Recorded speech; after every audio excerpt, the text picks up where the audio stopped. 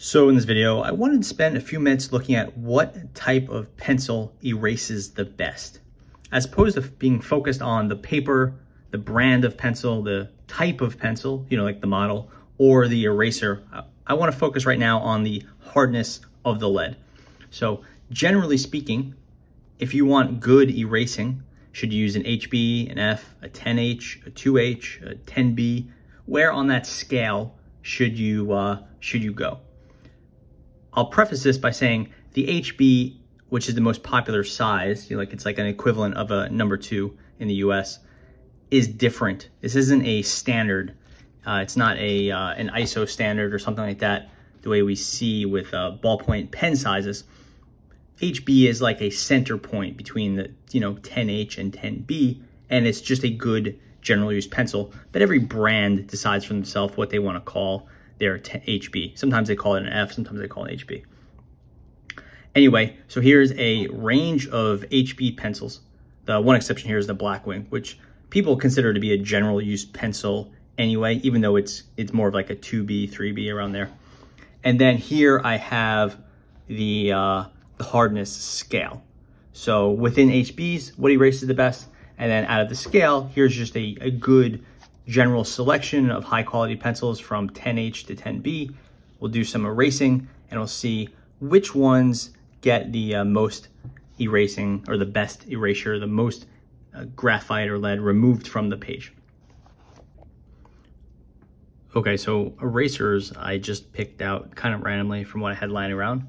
We have a Pentel Ein, a Tombow Tough, the Sumo Grip, and this Z Cashier. I just use this one with, it's a kind of a pencil style eraser. The paper will be a Midori, an MD.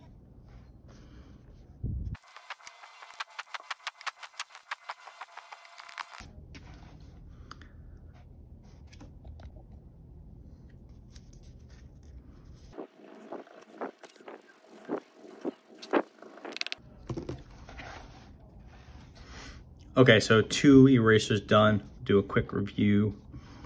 Looks like within the HBs, pretty similar results on the first 2, and that was the one was the this pencil type eraser, and the second line would be the Tombow Mono.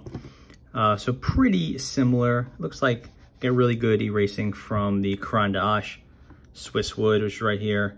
And then pretty good from the Amazon Basics and the Mitsubishi 9800. The softer stuff like the 2Bs, not erasing quite as well. Yeah, maybe it's doing okay. Within the range itself, you see where the 10H stuff, you think it erased really well because it's so light. But that's really not the case. It leaves big marks inside the page, which you have to push so hard. So even though you could remove the lead or the graphite, it's really hard to remove the marks. So it's not as erased as it could be. Here we are getting into kind of the sweet spot for erasing, kind of that F2B, F2B. Right around there, you're getting really good erasure. As you get too dark, you're kind of smearing the lead more than you are picking it up. And it gets really hard to erase a, 8B, 10B quite well. So far, this is kind of confirming what I had previously believed to be true, that you, generally for really good erasing, you want to be in the mid-range.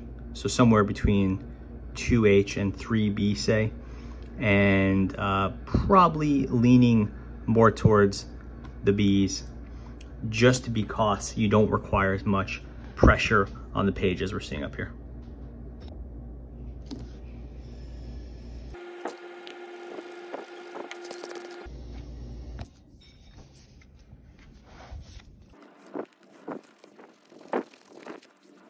Okay, so looking at overall eraser performance, now we have the other 2 erasers, I guess the Ein and the Sumo Grip.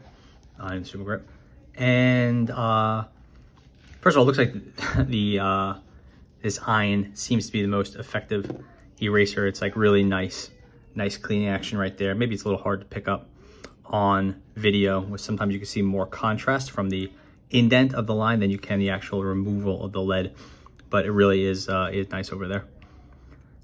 So really good performance again on the Amazon Basics and Caran d'Ache and that Mitsubishi in the HB range. And then here we see the best removal in F2B. And this Faber 2B seems to be a little bit hard to pick up, but then in this Mitsubishi 3B, good removal there. Move on to the deeper colors over here, and we'll restrict it to the iron high polymer eraser for now. Okay, so that was a serious set of erasing passes, more so than you typically do, but I wanted to really get the best possible removal from there. And again, I'll try to keep this all in frame. You have the basically range 10B to 10H. You can see how the 10B and even the 3B, really more so the 10B, is problematic because you get staining and smearing. Really nice erasing here in this 2B type range, particularly with this one right here. That's the Mitsubishi. You know, good here too with the F and all. And then as we get into the H's, still good. The color's removed, but you see a lot of indent there.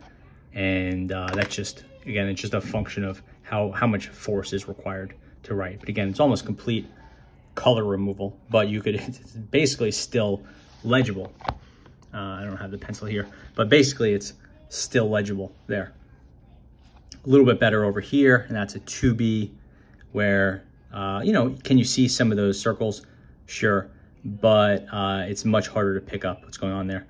This 2B, the Faber 2B, is a little bit harder than that Mitsubishi 2B, so that's the difference between those two. Then here we're back to the Mitsubishi 3B, and not quite as good as above here, a little bit more color left, but still good erasing. So I think we're starting to come to some conclusions now. You know, this is not a perfect test. The paper, things will vary with paper, and obviously we're seeing some variation from brand to brand and eraser to eraser. But when using, I would say, the best eraser and a consistent set of pencils, we're seeing really good removal and what's hard to pick up in, you know, 2B, 3B. So if you have any other thoughts on this matter, please do drop a note in the comments. I read them all, and it'd be interesting to get your feedback. Obviously, this is a pretty limited test given the huge range of papers, pencils, erasers, and even like models of pencils available today.